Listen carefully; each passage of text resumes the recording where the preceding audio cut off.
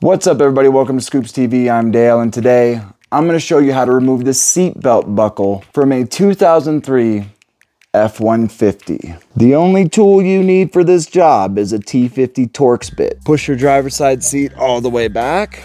It's all the way back, okay. Then you take your T50 Torx and remove the Torx bolt holding the seatbelt on. Should come right out.